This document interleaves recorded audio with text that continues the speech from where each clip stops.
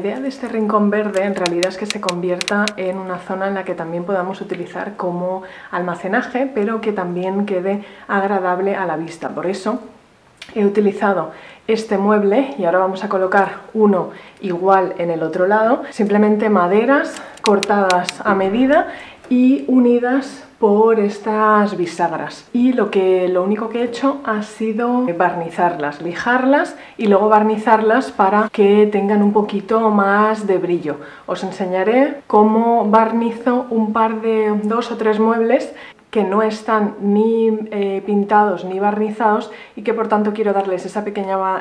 capa de barniz para protegerlos pues del polvo y también para que no les salgan esos insectos que salen en la madera. Y para ello lo que necesito es otra especie de estantería o mueble, en este caso va a ser el mueble tipo cubo de IKEA, para reemplazarlo en el lugar en el que tengo ahora mismo este mueble, y así es como va a quedar.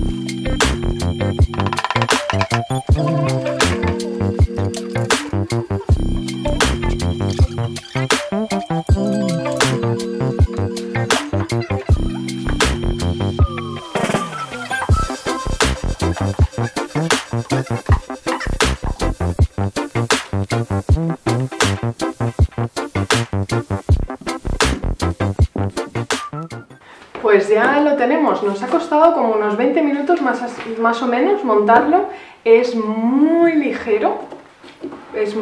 pensábamos que iba a ser mucho más pesado, así que es muy fácil de transportar. Y como ya nos estamos quedando sin sol, mañana por la mañana vamos a poner este en la habitación, cambiar el otro mueble, traerlo al comedor, colocar todas las cosas. Entonces nada, no os perdáis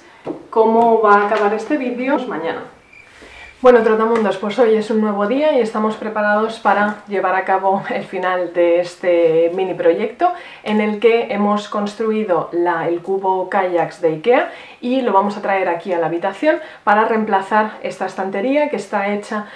con el mismo material y digamos con las mismas medidas que su hermana gemela, que es la que está ahora en el comedor. Entonces la idea era ganar espacio de almacenaje en el comedor, no tanto para acumular más cosas, sino para colocar las que ya están de una forma pues que quede más agradable a la vista y siempre más ordenada.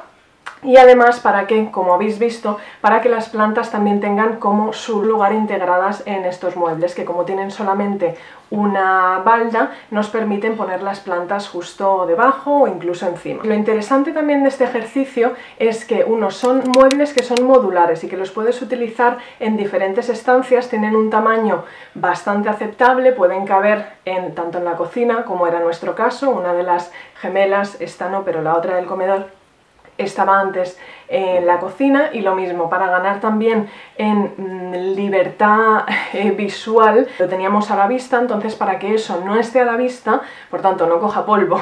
y además tengamos más espacio en la encimera, hicimos estos cambios. Entonces esto nos ayuda, este tipo de muebles modulares nos ayudan a ganar en espacio, ganar en orden, además son muy fáciles tanto de montar como de mover, son muy ligeros. Y además, una vez que ya no los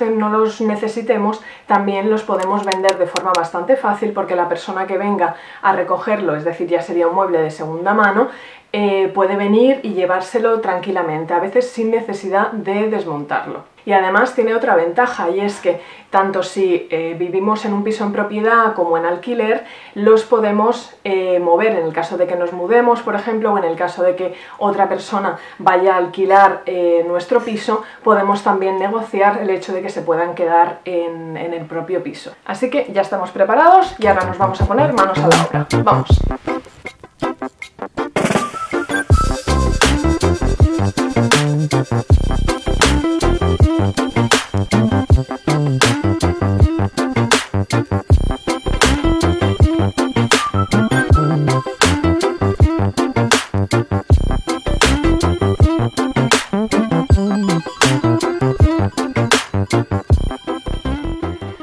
Pues vais a ver aquí como del estado original en el que estaba toda esta zona, en la que tenemos todas las plantas, va a pasar con simplemente 2 muebles con una línea muy sencilla y hechos a mano, incluso con 4 tablones,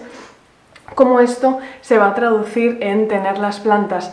visualmente de forma mucho más atractiva, y además vamos a crear también espacio de almacenaje. En estos momentos hay que tener mucho cuidado con las plantas para que no se tronche ninguna.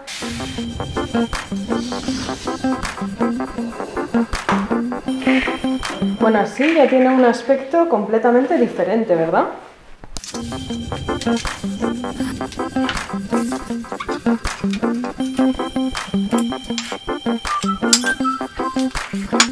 Una curiosidad sobre las orquídeas, sobre esta y sobre esta de aquí abajo, es que están en un bote de plástico transparente porque las raíces hacen la fotosíntesis y entonces necesitan que les dé la luz directa. Solamente necesitan estar en un jarrón o en una maceta opaca cuando están en agua, que solo necesitan estar en agua unos minutos a la semana. Y una vez que lo tenemos ya así, pues solamente nos falta colocar aquello que nos interesa tener bien a la vista. Sí es cierto que se podría hacer un contraste muy fuerte con todo este ambiente más natural, pero a mí me gusta mucho incluir también pues eso, objetos de madera y cuenquitos así, que en realidad nos pueden ser muy útiles también pues para colocar diferentes cosas. Y como veis, se pueden conseguir cosas de segunda mano estupendas que nos pueden hacer la función y cumplir el objetivo que perseguíamos, como son estos muebles y como son los diferentes objetos, incluso alguna de las plantas, porque puede ser que o en diferentes webs o incluso algún vecino, algún familiar necesita mudarse o simplemente necesita liberarse de algunas plantas, y ahí es donde podemos llegar nosotros si necesitamos alguna para nuestra casa. Aprovechad también los libros que tenéis en casa porque son objetos de decoración estupendos. Y en realidad este sería un poco el resultado. Luego a partir de aquí podemos añadir más cajas de mimbre, por ejemplo, podríamos añadir cajas de mimbre ahí también porque son decorativas y porque nos pueden servir de almacenaje. Podemos también poner unas láminas, una en cada lado, por ejemplo.